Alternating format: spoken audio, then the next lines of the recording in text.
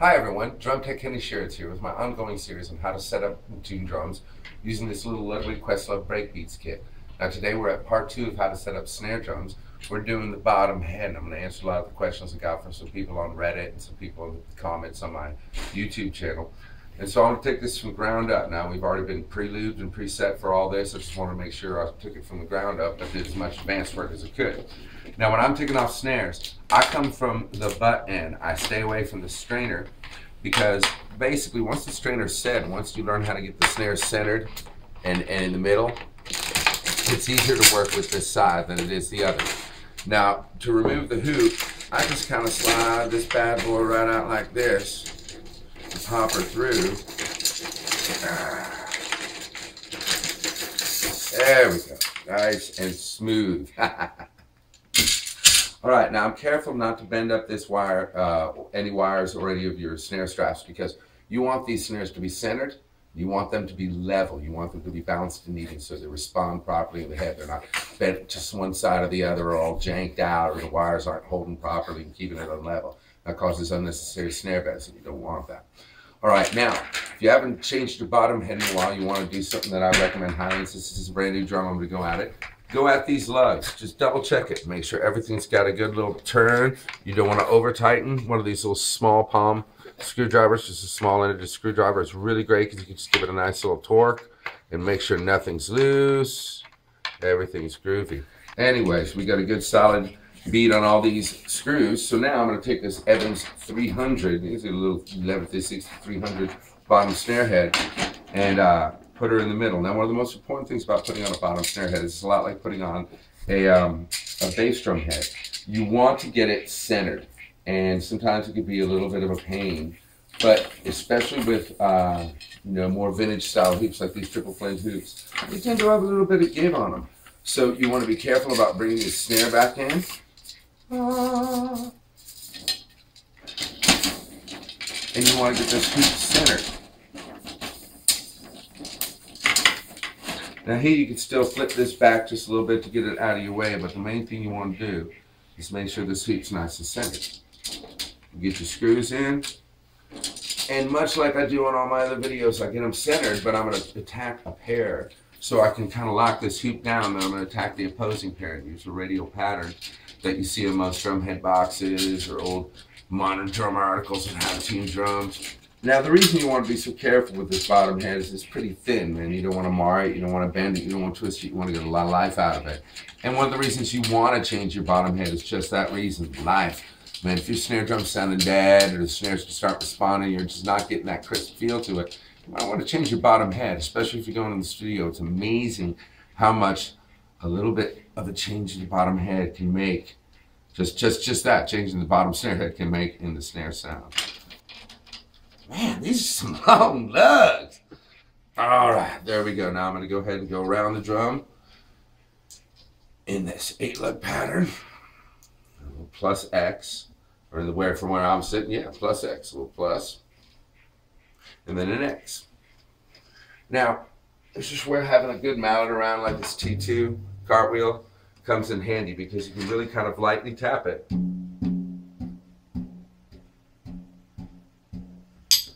Now here's a place where I will take one drum key and kind of fine tune a little bit, because man, just like Tiffany, you can hear it sing.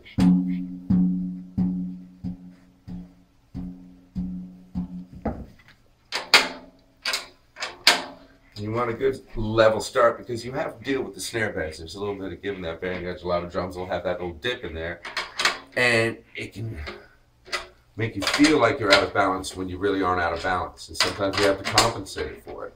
And using stereo tuning, I just use a nice, in this case, X plus pattern. I went this way, then this way, then this way, then this way, with the 2 keys to just get a good bead on the bottom head. Let's check it again with mallet.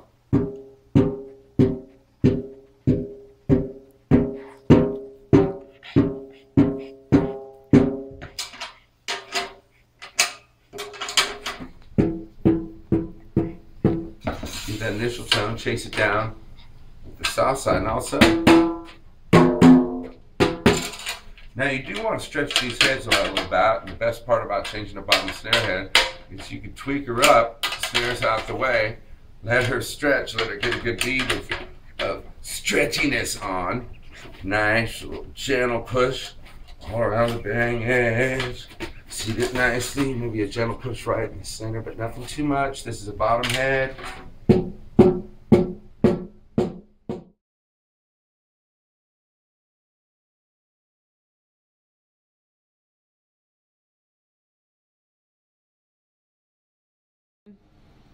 All right, everyone, and now for the continuation of part 2 of setting up a Questlove snare drum, the bottom head. I started the first part before I went out on tour. You'll notice a different haircut. Now I'm here for part 2 with some great tips. Like Lizzie said, hey, Dad, why don't you put some good snares on this drum, make it a little bit richer? So I've decided to go ahead and put a set of Puresound Custom Pros on here.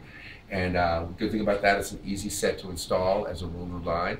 And even though I've done this in another video, I'm going to show you again. I start with the strainer side pretty loose in the up position and locked and loaded at a matched position here. This is already tightened down, but I'll double check it just in case, get a nice level setup. Now I'm going to go ahead and do this side.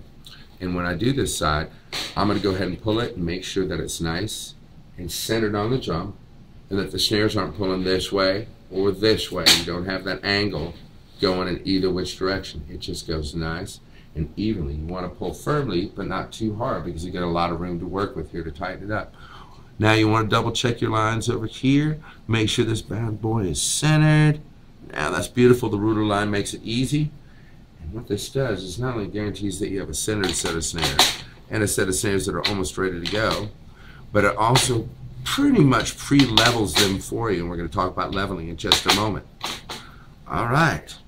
There we go, a nice evenly centered set of snares from Puresound, ready to rock and roll on this drum. Let's flip it over and check out our leveling. Now before we play the snare drum, let's double check our work in setting the snares.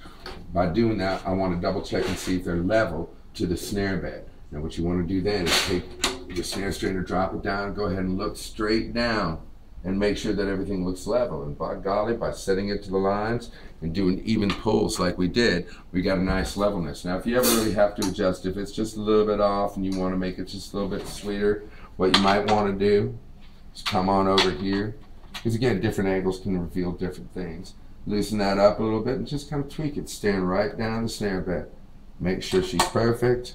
Lock and load her in a level way like I explained before, to where this sits nice and evenly and tightens evenly. And let's see what we got. This should make the snare pop at a low fat tuning with lots of snare sensitivity. Oh yeah, lots of tone, very little synthetic fuzz. Let's check it with this drum. Oh yeah, this snare's ready to go, ready to crack, be sensitive. You can play exquisite patterns on it. It's not going to choke down on you for a thin snare drum at this price. You can't beat it.